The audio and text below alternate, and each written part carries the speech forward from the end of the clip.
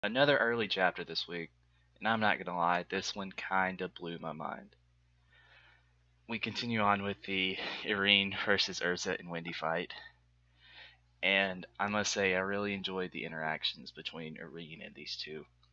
And I feel as if you had to pick the perfect two to fight against Irene, it would definitely be these two for interaction purposes, not necessarily for who would have the best chance of beating Irene.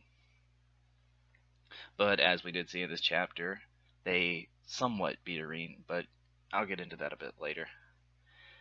The whole thing with Irene, again, the interaction in Wendy basically being able to, like saying that my dragon seed didn't grow as much as yours did because I had a dragon keep it from growing. And that whole thing where Irene got really pissed off at that, saying it's not fair, and just again the interaction in this chapter I really loved. This chapter overall was really good. I really enjoyed the fight that went on in this chapter. And then Irene realized, wait a second, I couldn't enchant myself into you, but talking to Ursa, I mean, but maybe it's based on compatibility.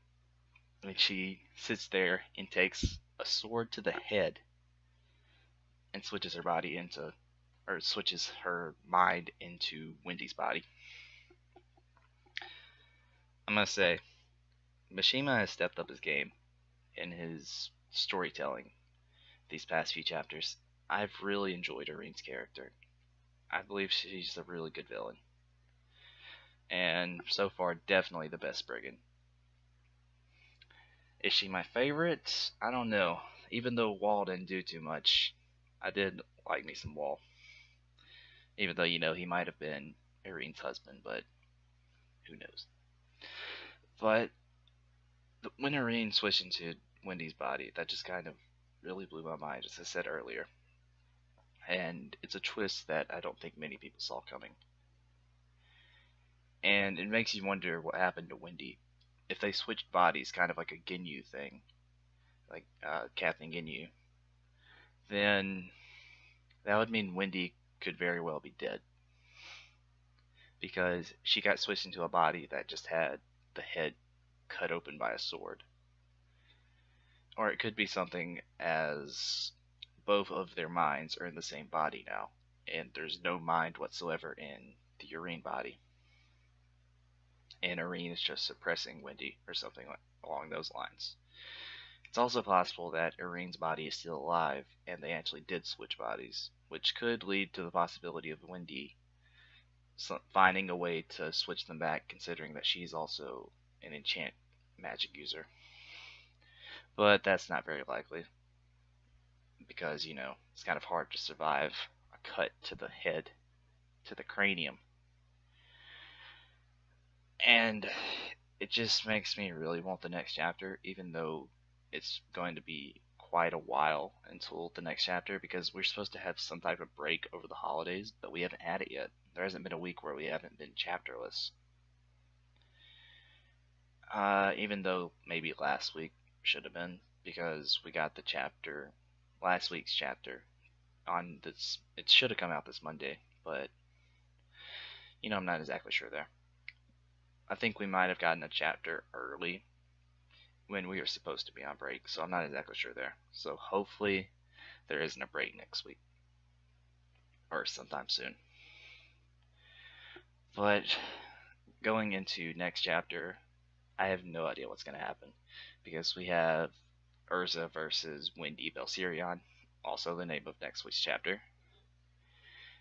And it makes me wonder what Urza is going to do against somebody like that. Sorry, I just had to brush something off there. And it's just interesting to see what's going to happen next, because no one knows at this point. And I've seen a few people say it seems as if one of them has to die, because Urza can either kill Wendy, or Urza can let Wendy Belserion kill her. I say Wendy when, it's Irene. And it just goes back to Mashima's storytelling has really gone up. He put all of his effort into Arene. Out of all the Spriggans, he's putting effort into maybe 3 of them. Clarkade, his magic was suspect, but he at least put a little effort into the kind of backstory for him. He's putting a lot of effort into Irene, and it just makes me wonder what's going to be up with August, because why not save the best for last, or the best Spriggan for last, to kind of get into their fight and their backstory? It just kind of feel a little bit anticlimactic to have this one amazing fight, and then the next one has a less amazing fight.